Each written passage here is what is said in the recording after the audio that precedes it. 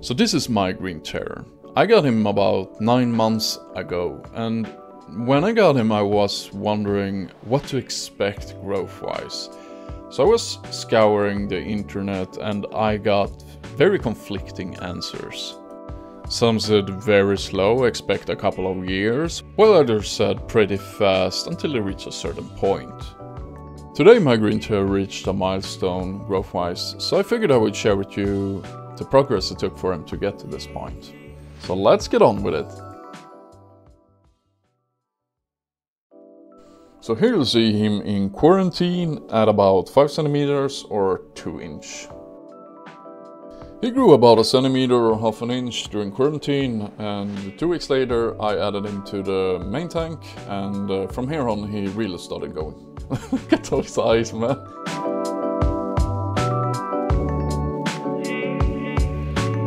Three weeks later he had sexually matured and he now has his adult coloration, as you can see, and he looks like a fine specimen. And what do you know, he found a female. Unfortunately not another green terror, but instead a blue Acara I had in the tank at the time. I really didn't want hybrids, so I proceeded to give the female away. But not before I measured her to be around 13.5 centimeters, which is about 5.5 inches. And then I let this guy cool off for a few days in the quarantine tank.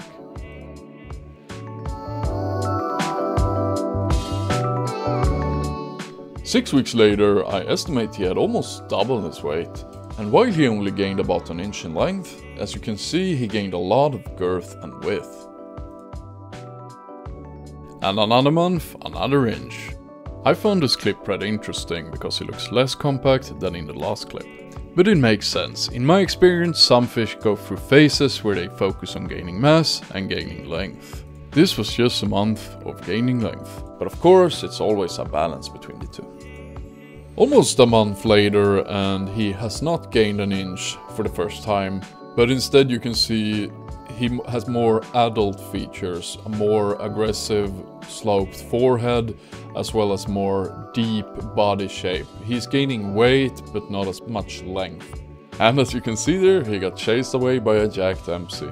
He was so curious about the Dempsey's territory that I sometimes think he did it just to be annoying. And it was a really fun interaction to watch. Roughly 2 months later, and the battle of territories continues. This time with a dominant male from a Guianacara species. At this point he's the largest fish I have in the tank, and I wouldn't call him a gentle giant, but I absolutely wouldn't call him a terror either. As usual, the truth lies somewhere in between. And that brings us to today, where I measured him to be 20 centimeters or 8 inch. Now, is that fast or slow?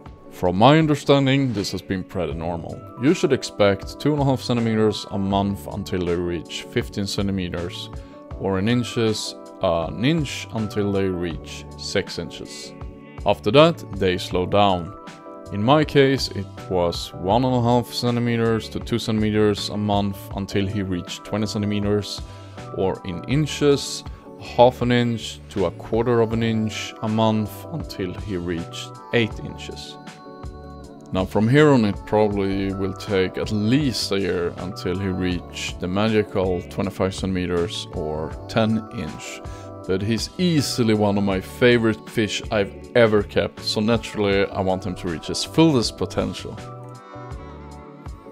So maybe a few of you watching are wondering about my maintenance or feeding schedule. So let's start with feeding. I actually use an automatic feeder.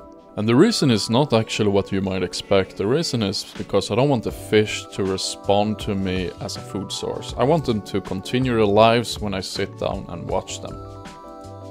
But one advantage I have with my feeder is that I can set 6 times a day where I feed.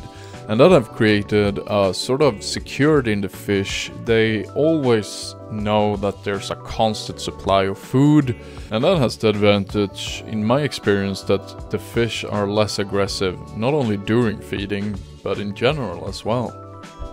Not by a huge margin. Cichlids are cichlids, but by some margin.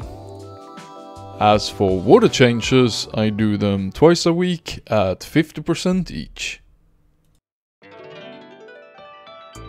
I have a few other aquarium videos in mind.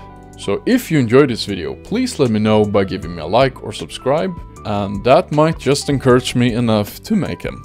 And if you have any questions, feel free to comment, but in any case, thanks for watching.